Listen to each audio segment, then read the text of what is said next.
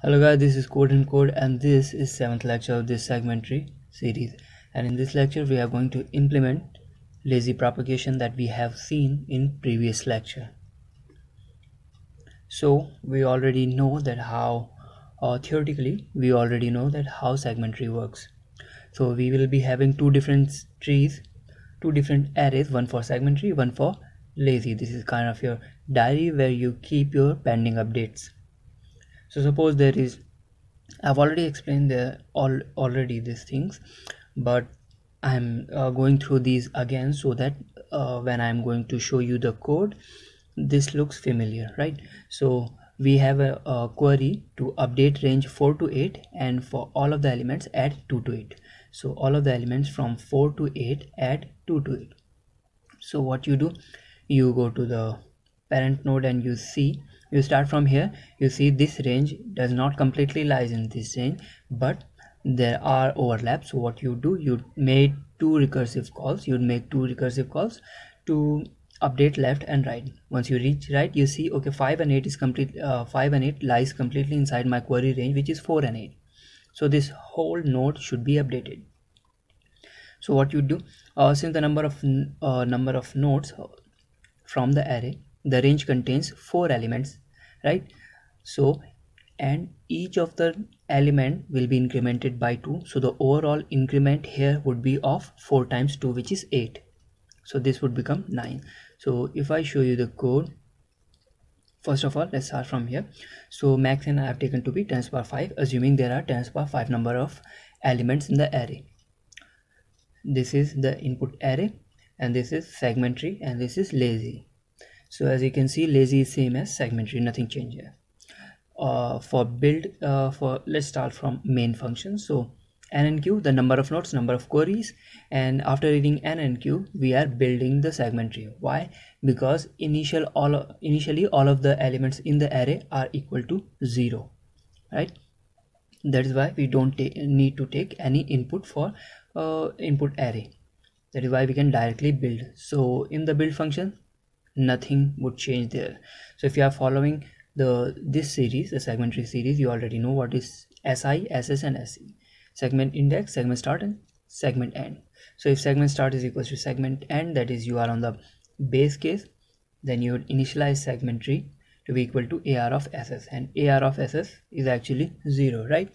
So in this case, you actually do not need to build the segment tree because all of the nodes of segment tree are already going to be 0. So you actually do not need to do anything, because when you initialize any array globally in C++ or C, they are already initialized with 0. We didn't need to do this, but we just do it. It helps you when it is a good practice to build the segment tree, because there are cases where initial array may contain elements. So after doing this, of course, you would divide. If segment start is not equal to segment end, of course you divide the whole range in two parts and build the left and the right subtree, and then initialize the current node with the result of left and right subtree. This is all we have already seen in the previous lectures of segment tree, so we are not going into the details of it.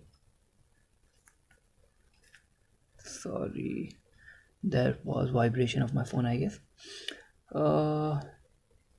After that, there are q queries. So each time we are reading code is either 1 or 2. 1 means query of this range, otherwise the update this range and add val, that is value, to all of the elements from L to R. Now first let's go for query. We have already seen the update query, so let's go for update query. So in update query, what is happening?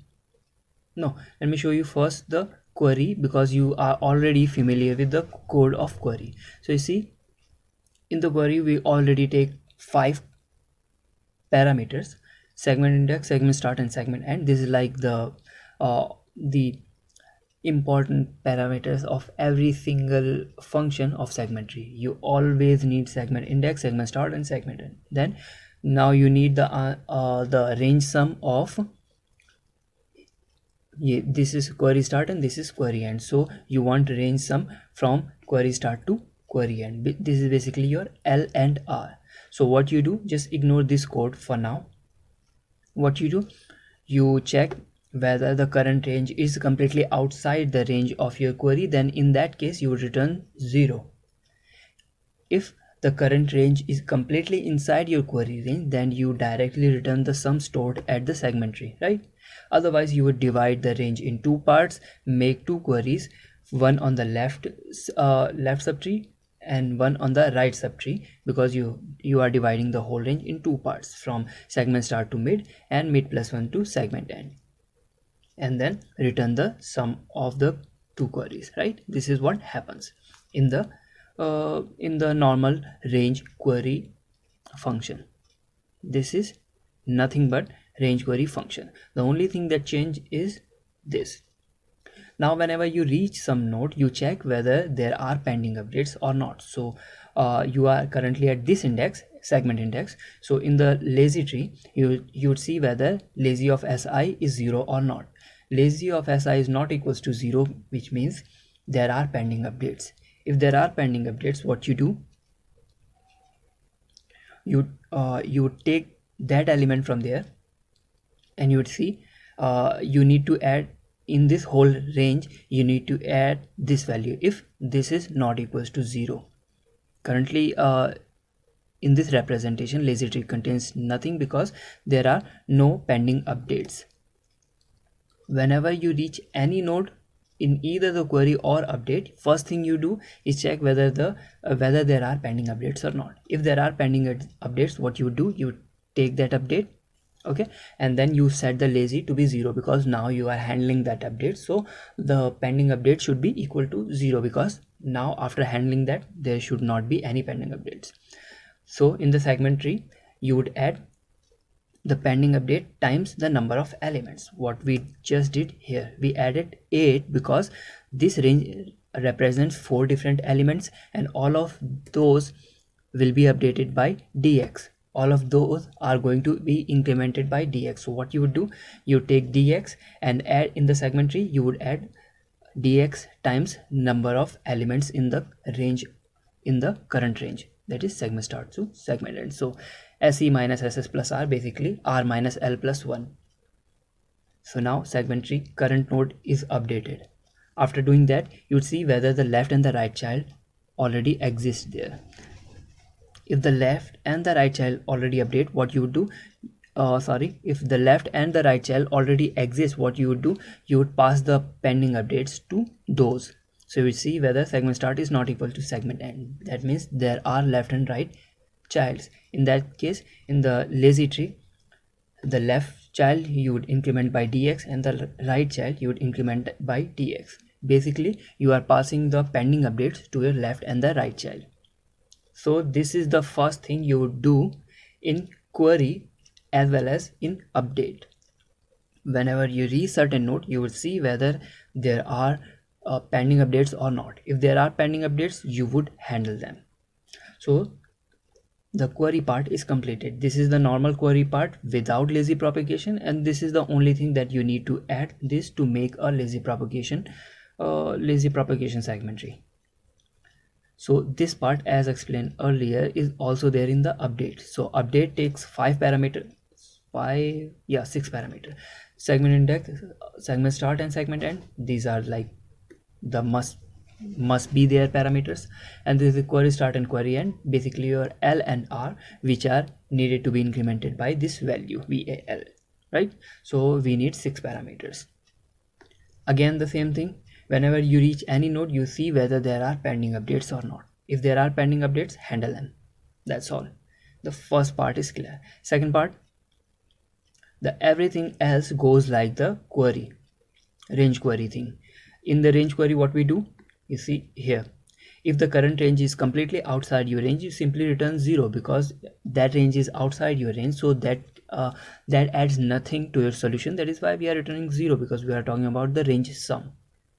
Here the same thing happens. You are coming to update this range, query start and query end, and if the current range, that is segment start and segment end, is completely outside your query range, that is this range will not be updated. In that case, you would simply return. So things are happening the same way, whatever is happening in the range query thing. I have already explained in the previous lecture how lazy propagation update and range sum are similar. So if the current range is completely outside your query range, so that means you don't have to update anything in the current range. That is why you would simply return. Otherwise, see, in the range sum what you are doing, if the current range is completely inside your query range, right? Again, we are doing the same thing. If the current range is completely inside your query range, in that case, current node needs to be updated. The same thing happened what we did just here. We saw the current range completely inside our query range. So what we did, we updated or increment the current range by number of elements in the range multiplied by value. So that is the thing what we are going to do. So number of elements in this range are this, and each element will be incremented by value. So dx is equals to number of elements in this range multiplied with value. So the current node will be incremented by dx, and dx is this.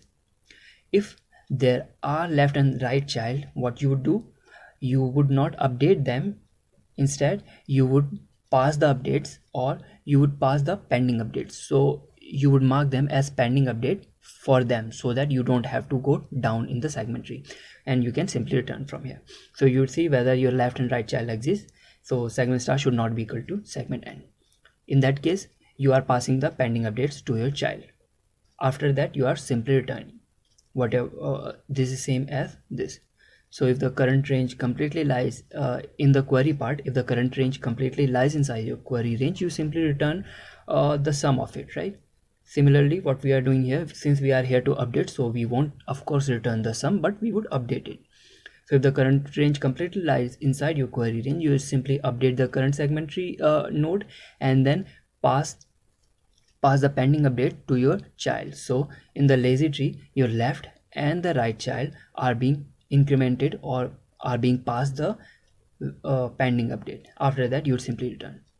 If in the range sum, if that not happens, what you do, you divide the whole range in two parts and make two recursive calls to find query. The same we would do here. We divide, if this condition doesn't hold, we would divide the whole range in two parts, of course segment start plus segment and divide by 2, and then we would update the left subtree and the right subtree. And remember one thing, whenever you are working with update, either your left or right subtree changes, then you must update the current node. So what we are doing, we are updating the left and the right child. After that, we are updating the current node of the segment tree. This is simply, since we are storing the sum, so segment tree of the current node is equals to sum of the values of the left and the right subtree. This is all. So if I show you by running this, come on, this should not take this much time. Okay, so let's say we have 10 elements, okay, and these many queries. So this is first type of query. First type of query means range sum of all of the nodes from all of the elements in the array from 1 to 10. So result should be 0 because all of the elements are initially 0. Now let's change the first element to be 10. So second type of query, add 10 to all of the elements in the range 1 to 1. Basically update the first element to be 10. Done. Now perform the first query again. What is the sum from first to 10 element, all of the elements in that range? So of course it's going to be 10. Let's do some range update from 1 to 10 and add 10. So basically in the array, all of the elements are going to be incremented by 10. So index 1 is going to be 20 because there are two different updates for index 1. Index 2 to 10, all of the elements are going to be 10. So let's go for the range sum. This is going to be 110 because from 1 to 10, all of the elements, if all of the elements were 10, the result would have been 100, but position 1 is equals to 20, so the result is going to be 110. So you can run this code. I'll be posting the link to this code in the description as well, so that you can read the code and try to understand it. As explained earlier, this is literally very easy. You already know how to write down your query, write down the query, just add this condition, just take care of the pending updates. Similarly for update, just take care of the pending update, and after that do the same thing that we do in the range query thing. So these all should be familiar to you, because we all have been doing this from range sum query from lecture I guess 2 or 3. So this was all for this lecture. If you have any doubt or query, of course you can ask in the comment section or on the article that I've created for this course. So this was all for this lecture. Thank you guys for watching. Until the next video drops, keep coding. Thank you.